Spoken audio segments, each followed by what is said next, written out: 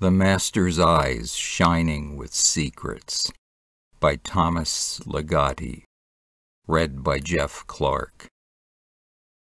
Those bells ringing on the mist-covered mountain signify that the master of the temple is dead. The fact of the matter is that the monks there finally killed him.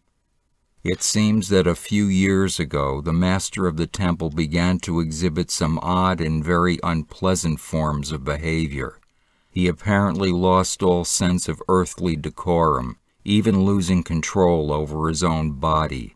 At one point, an extra head sprouted from the side of the master's neck, and this ugly little thing started to issue all sorts of commands and instructions to the monks, which only their lofty sense of decency and order prevented them from carrying out.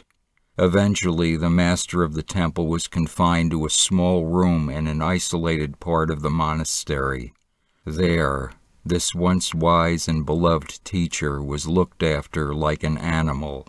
For several years the monks put up with the noises he made, the diverse shapes he took. Finally, they killed him.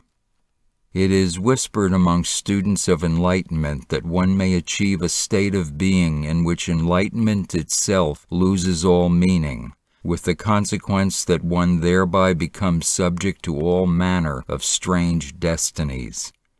And the monks? After the assassination, they scattered in all directions. Some hid out in other monasteries, while others went back to live among the everyday inhabitants of this earth.